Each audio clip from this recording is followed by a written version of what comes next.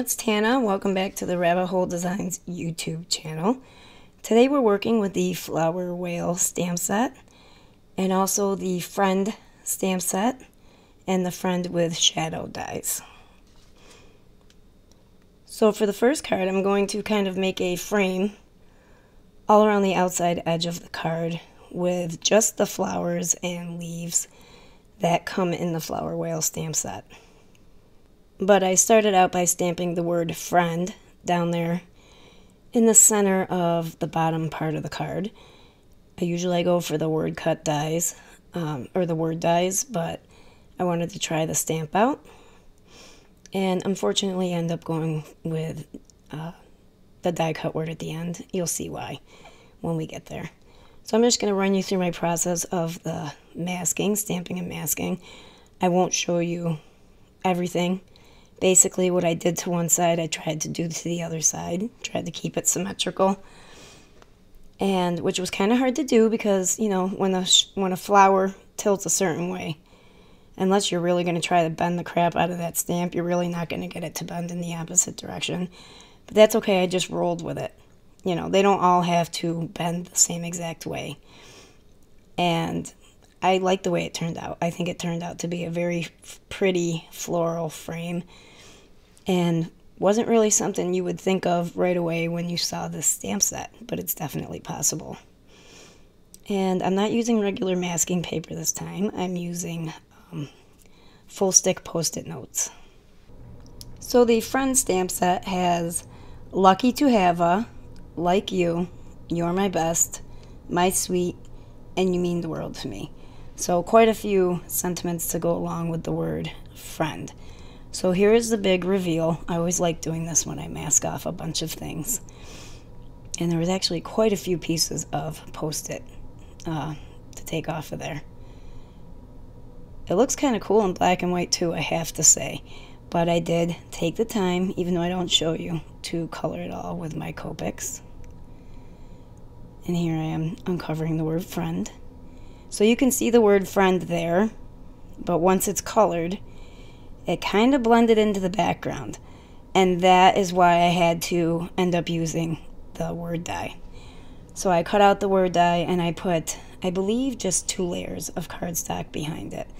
So it would have enough dimension behind it to stand out from all the bright bold colors on the front of the card. And then I used a piece of teal cardstock from my stash that would match the color of the word friend. Centered my main panel on that mat with double-sided adhesive, and then adhered my die cut word friend over the stamped word. I then took a few, I only show you one here, but you'll see in the picture I added more. Originally I started off with you're my best, but that white space was killing me. So I added, I think, one more sentiment strip that would make sense, and some stones that came with the confetti sequins, or with the sequins, I'm sorry, that came with my order this month. So there's the card before the second sentiment strip, and there it is. You mean the world to me, you're my best friend. Moving on to cards 2, 3, 4, and 5. Yes, 5 cards in this video, but the last 4 are all similar. So this was not my idea. This was actually inspiration from somebody else, but it was very cool inspiration, and I couldn't not do it, so I have to give a shout out to Marianne because it was her idea, and I added on to it from there. So we have here the edge of the Clouds of My Coffee stencil and some white pigment ink. Now I want to mention, if you do choose to use a bitty blending brush with your white pigment ink, I don't know because I haven't tried to wash mine off yet, but at least the ink that I used is very thick and sticky, and I don't know if it will ever come out of that brush. So it might be your designated white pigment ink brush if you do choose to use one. Also, because it's so thick, I noticed if you rub too hard, you're going to tear some of the bristles out of your brush. So it's definitely not a gentle ink to use with your bitty blending brushes. Moving on, I did one panel with the white pigment ink on black cardstock. And I took these colors here and I just sampled them out on a piece of cardstock so I could see what they looked like. And then I have these 3 blended panels here. One in just gray, one in just blue, and one with a mix of the 2 in between. I did not end up using the aqua sky for a background, and then I trimmed them all down to be 4 by 5¼ inches. And now I have a whole bunch of previous Rabbit Hole Designs stamp sets that all had sentiments I thought would go perfectly with this type of card. So I will put the stamp sets down in the description box below, but for right now I'll tell you what sentiments I have after I tell you that I used 2 pieces of vellum on each card that were cut out with a cloud outline die from my stash. That way it could look like the whale is floating in the clouds. And I tried to stick with a color ink that matched a color in the whale for each sentiment. So we have floating by to say hi.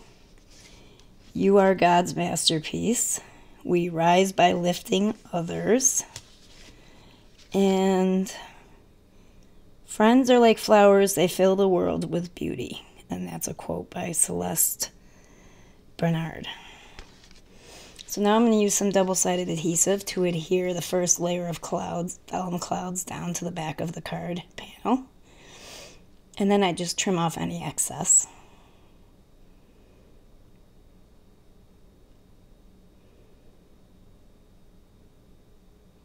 And then I will add the second panel, trying to see where I want to place the whale, and then trying to hold it in place, flipping it over so I can add more double-sided adhesive to adhere the second vellum panel to the card.